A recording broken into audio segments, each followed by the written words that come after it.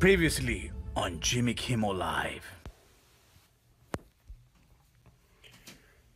Hello, sir. From Hollywood, it's Jimmy Kimmel Live.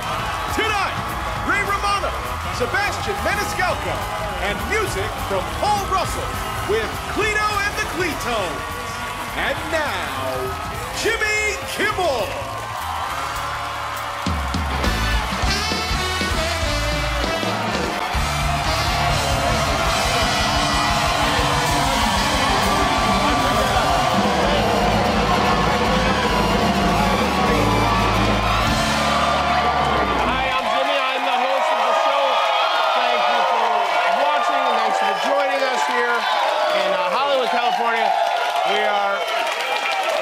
We are like exactly 3 weeks from Christmas. And today, are you 4 nights into the Elf on the Shelf if you're a parent of young kids? Last night, once again, we got into bed. We just start drifting off to sleep, and my wife goes, "Oh, we forgot to move the elf." And so downstairs I went to find a new shelf for the elf, which I'm not sure our kids even buy anymore. Our son Billy is 6 now. The other night he kind of muttered something about it being us moving the elf, and I said, "Well, why do you think it's me and Mom that move it?" And he said, without even looking up, he said, "Because it is." And yet still, for some reason, I'm running downstairs in my underwear at midnight to move this thing. It's very easy to forget the elf. So as a reminder and as a service to all the moms and dads out there who are doing this, here's an idea for your elf tonight. It's just almost midnight. Hopefully the kids are asleep. Go get the elf, put him in the medicine cabinet, and let him go to town on the Latuda or whatever you got in there. Tonight on Monday Night Football, the Bengals were in Jacksonville. Last night, Taylor Swift was in Green Bay playing the Packers. Here she is walking into the stadium, all decked out in red with Brittany Mahomes, the wife of Patrick. And here she is leaving the game after the Chiefs lost. Yeah, you're always safe just saying hi. It was the first time that the Chiefs have lost with Taylor in attendance. And I have to say, wasn't a great performance for Swift. Her applause was disorganized, especially in third down situations. She had a tough time cheering against the more experienced Packers fans. It's easy to forget she's still a rookie. She still has a lot to learn. But whenever Taylor Swift is in a town, it's a big deal. The local NBC station in Green Bay even had a reporter stationed at the airport. Taylor, it looks like, has slipped away in a moment in time as the two vehicles that brought her to Lambeau Field drove right by us here roughly 20 minutes ago here at Austin Straubel International Airport. And then roughly 10 or 15 minutes ago, we did see her jet taxi right by us. And we also got to meet some young Swifties coming here just to see Taylor. You know, they're on the plane, and so in a way it's sort of like you've seen them, but you haven't.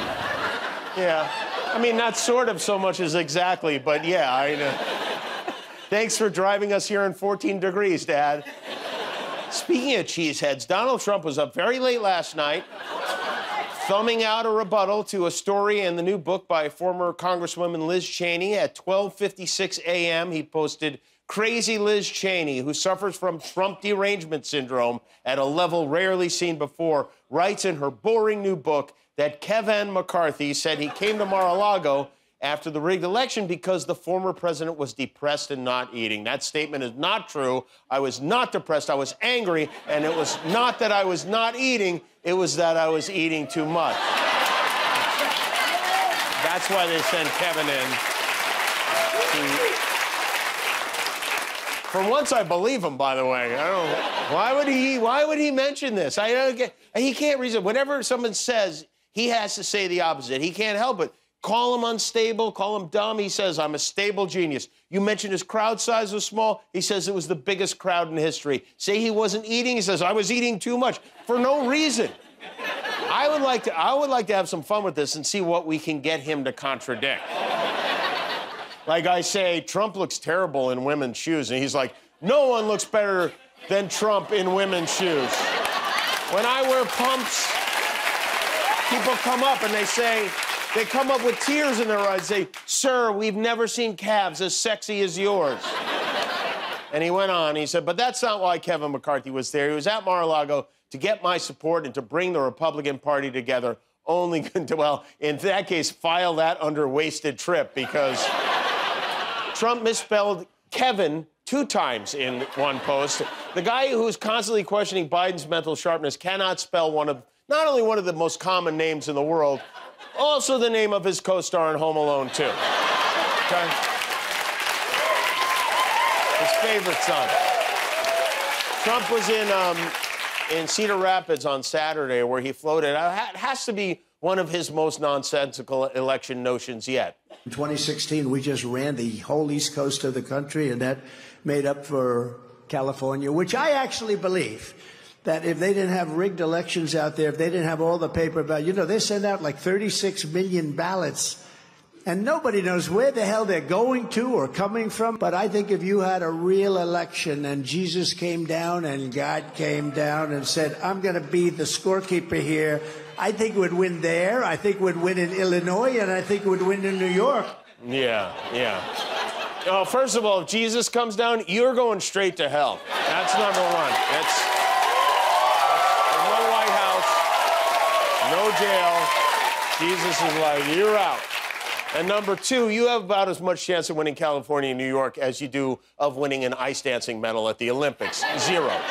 These rallies of his, they've become like a professional wrestling event. Even Fox News had to break in this weekend to announce that what he was saying wasn't true. Every rally now, he complains about the election stolen. He says windmills are killing whales. He calls Chris Christie a fat pig. And then he closes with his signature female weightlifter routine.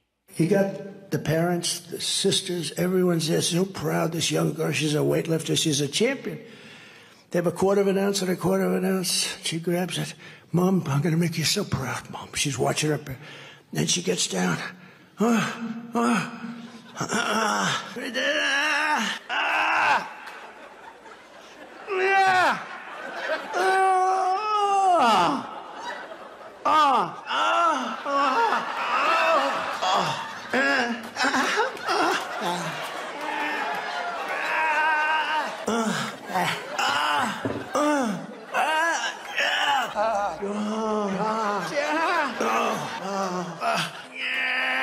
Get the bone.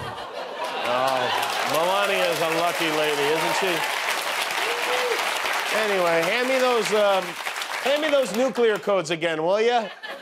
And a scoop of that Metamucil while you're at it.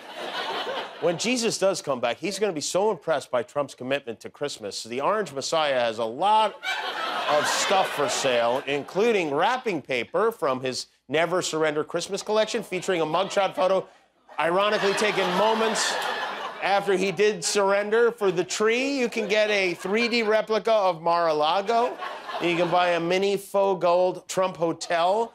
You can get a Cody Foster designed blown glass Donald Trump head, a handmade Trump Christmas stocking full of Slovenian Sudafed. There's a Donald Trump elf on the shelf. And don't worry, kids, if you do anything bad, he's done a lot worse. And finally, what might be the greatest Donald Trump gift of all. Introducing the one and only, original, and newly redesigned Trumpy Bear. Trumpy Bear's thumbs up let everyone know he will always be there for you.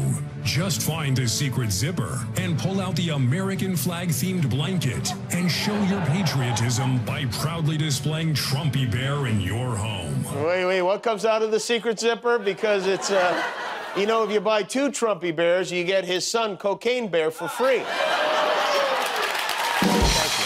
You know, but we are going to need something lovable to hang on to because George Santos is officially a former congressman. On Friday, Santos was expelled by a vote of 311 to 114. So back to stealing puppies from the Amish, I guess. I don't know. The House maintenance crew wasted no time changing the locks to his office. How funny would it be if they opened that door today and 100 purses came tumbling out? And while it's confusing as to why they would have to change the locks on an office he can't go into anymore, apparently, even though he's been expelled, this is crazy, legally, he still has access to the House floor, the dining room, the cloakroom, and the gym, which that won't be awkward at all. You vote him out and you're still showering with him. George Santos is basically an ex who still has the key to our apartment. And here's an interesting factoid. You remember that Congressman Joe Wilson from South Carolina, the one who shouted, "You lie," at President Obama during the State of the Union address? Well, he voted not to expel George Santos, so I guess his position on lying has evolved. In the 234 years of the House of Representatives, George Santos is only the 6th member to have ever been expelled. The last congressman to get kicked out was a Democrat named James Traficant from Ohio back in 2002. I want you to disregard all of the opposing counsel has said. I think they're delusionary. I think they've had something funny for lunch in their meal.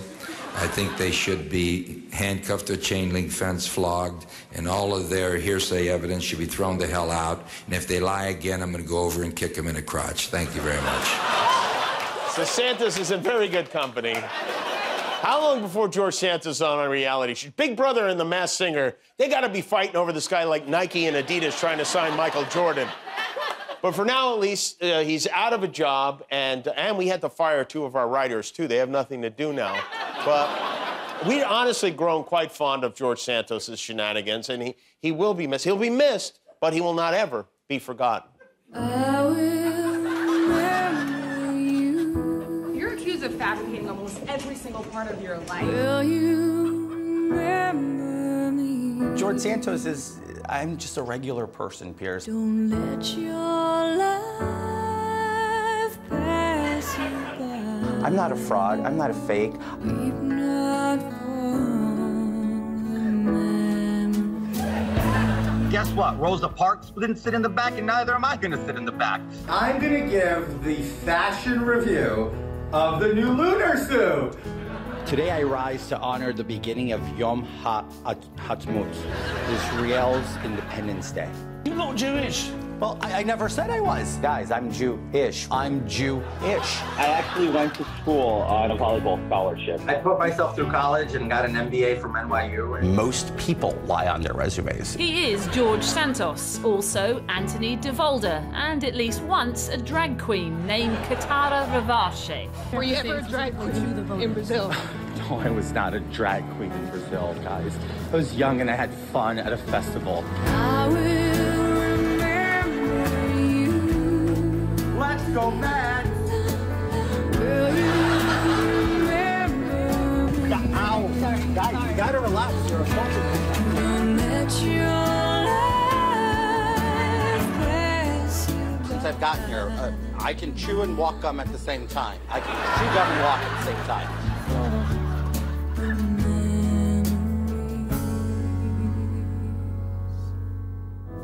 Weep not for the memory.